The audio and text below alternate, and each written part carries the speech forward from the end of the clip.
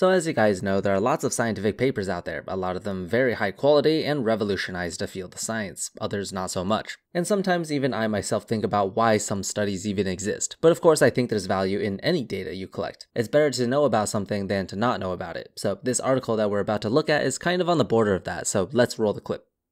Ladies and gents, welcome back. I can't believe I'm reporting on this today. You may have heard that there's a difference between correlation and causation. That means that something could be happening simultaneously at the same time as something else. That doesn't necessarily mean that they're related in any way whatsoever. But that doesn't stop people from using their political opinion to guide their interest into the science or statistical data. Anyway. Yeah, but as someone who just straight up denies certain fields of science, you'd be the last person I trust to know the difference between correlation and causation. But just because something is correlation without the causation doesn't mean those 2 points don't relate. A lot of people think that just because there's no causation, then the study or experiment entirely has no value and can be thrown out. But that's actually not what that means. There can be plenty of things that cause correlation and not causation that would be useful to know about, such as if both the measured values are the result of a third factor, which we'll see later that's exactly the case. Actually, for a layman, it's super easy to think that causation is this all-powerful metric that is more valuable than correlation, but that's actually not necessarily true. We have plenty of statistical models that specifically use correlation as a basis for prediction. The relationship between two things can tell us more, and there are models that can use correlation to determine causation. Basically, what I'm trying to say is causation is not everything. I saw this article, actually, I think it was a couple of days ago, from Sunnybrook, and I thought it was funny, but I didn't know if it was worth sharing until I saw that, wow, Global News has jumped on it. Anyway, what is this? COVID-19 vaccine hesitancy associated with increased risk of traffic crashes in Ontario, study finds.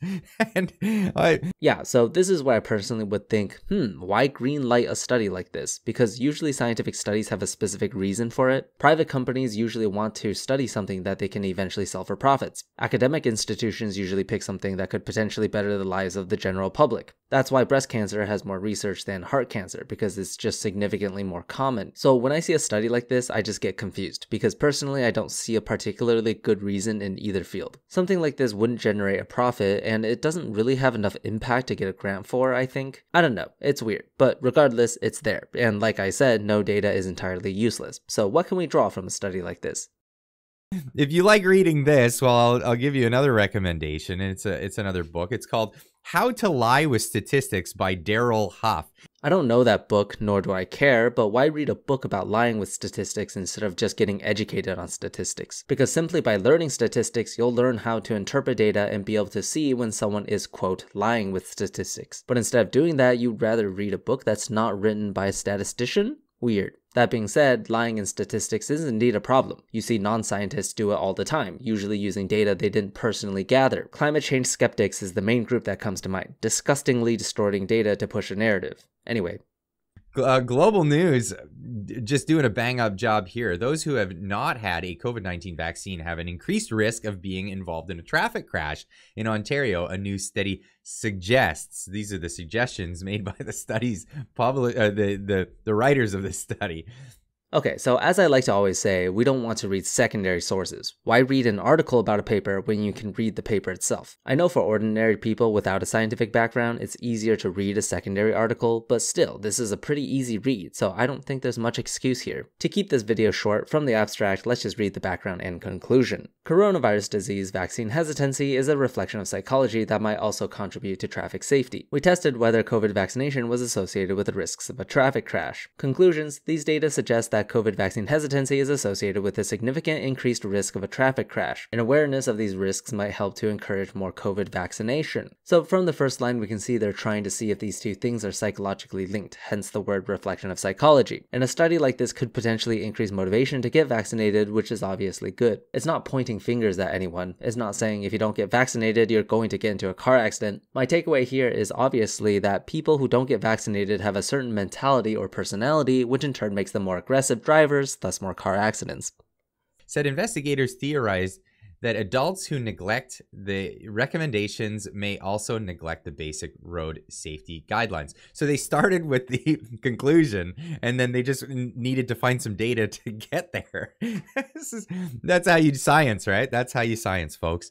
Well, clearly you know nothing about science then. This isn't starting with a conclusion. When you begin any study or experiment, you have to start with a hypothesis. But it's not just that, but you also start with a null hypothesis, which is just the opposite of your hypothesis. In simple terms, the goal is to prove which one of those is true. Just because the null isn't stated doesn't mean it's not there. For example, if we have drug X and I want to see if it can be used to shrink tumor masses, seeing if drug X does such a thing is a hypothesis. This would also be something you would bring up in an academic institution to seek for grants, and they approve or deny based on how promising or how useful such information would be in medicine. It is not a conclusion, it is a hypothesis. Same thing in this study we're looking at. The word theorized is very important here because the goal is to determine if that is true, not to fit data around that conclusion. But don't worry, I'm very familiar with starting with a conclusion and working backwards on the data because creationists do it all the time. But do not mix up a hypothesis and a conclusion.